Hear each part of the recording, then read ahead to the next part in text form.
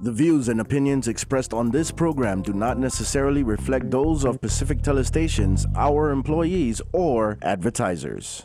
Half a day. My name's Chris Malafunkshun Barnett. You might know me from radio, TV, stand-up comedy, or even social media. I've got something to say about everything. Sometimes I joke, sometimes I'm serious. But no matter what I do, I'm always Malafunction. Welcome to my show.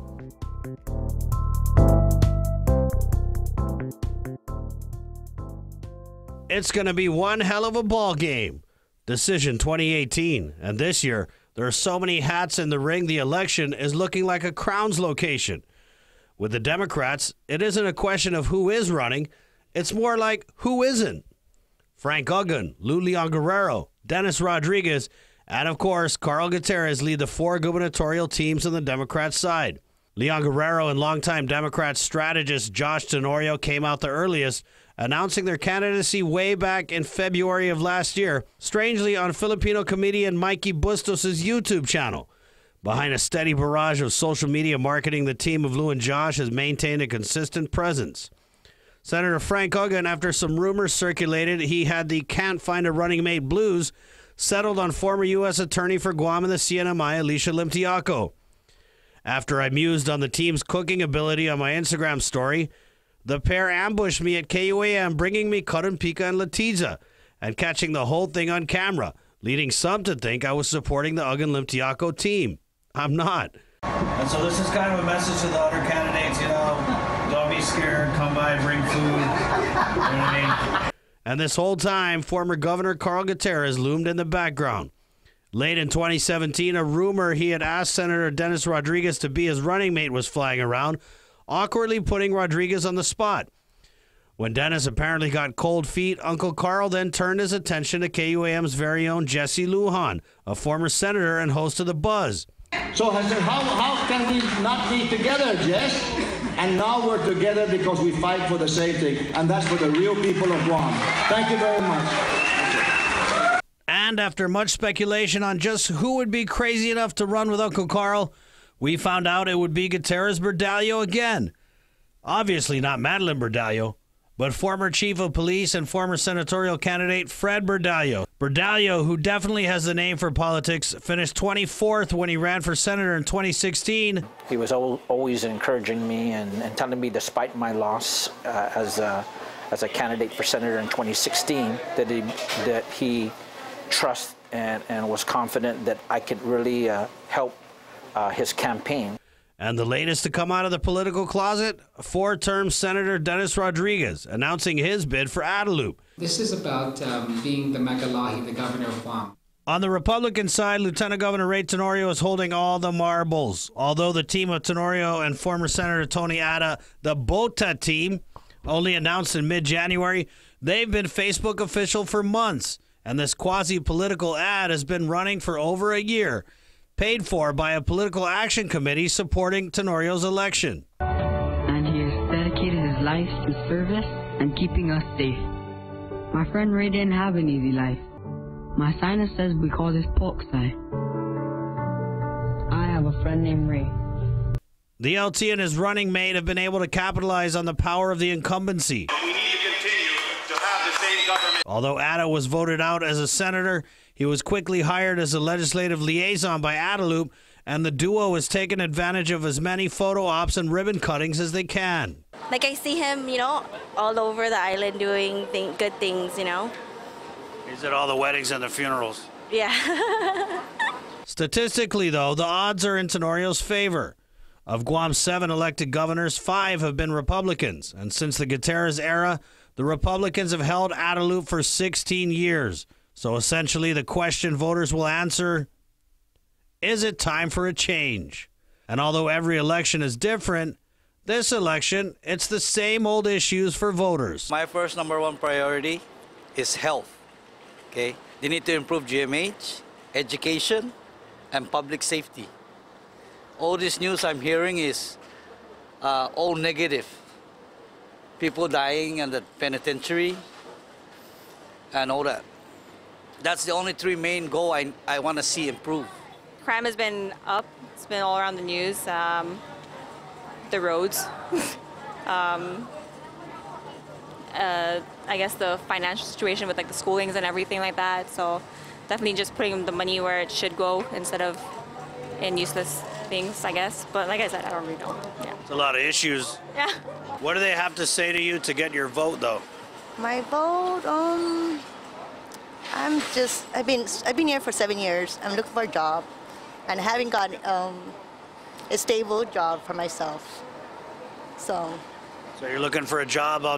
Candidates, you're looking for a job, part-time, full-time. What are you looking for? Well, part-time. So when I see a candidate out there and, with the people and, just being there for us, and our, like, giving us that support, that's what I love.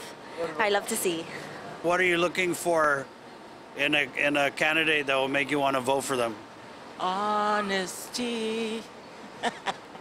Someone who's going to be there for the island. Someone who's more about, wanting to improve everything around here and, what's best for the people here. Honesty and integrity is will be my primary choice. Guam's looking for a good governor that can help them to bring up economy and best, jobs too. That's the only thing. I'm not going to say, Guterres not good or Tenor's no good. I mean, whoever the best candidates around who can bring a better for Guam.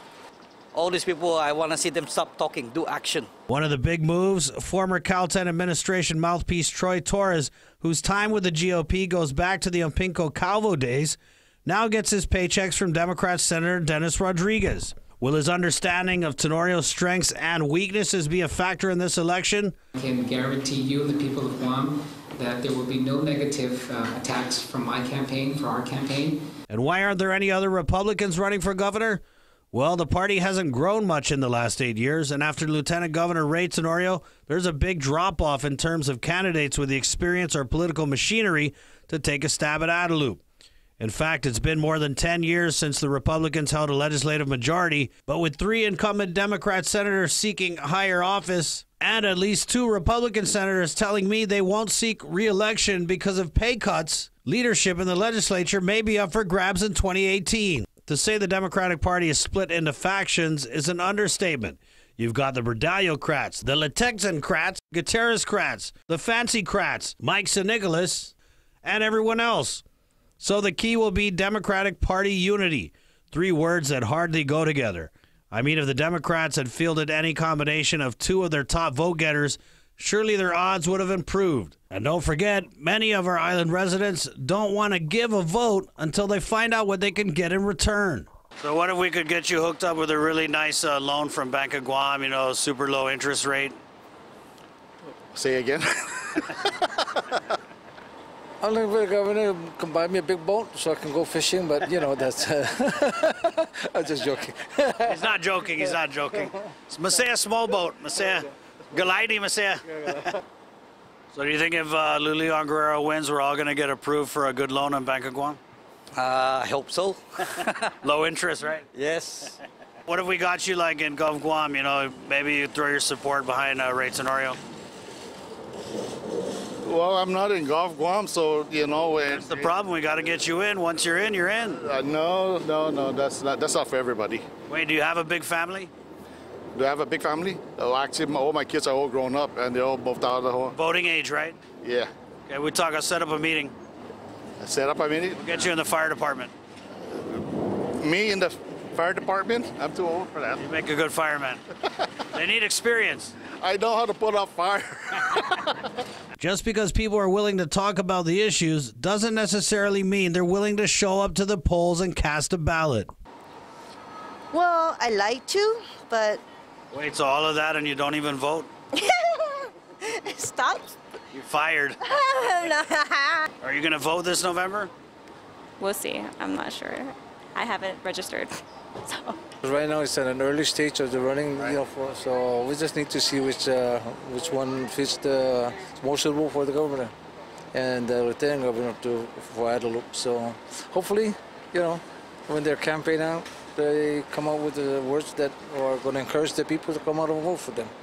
And just how will this election be different? Well, for starters, this slate of gubernatorial candidates is the most diverse in Guam history.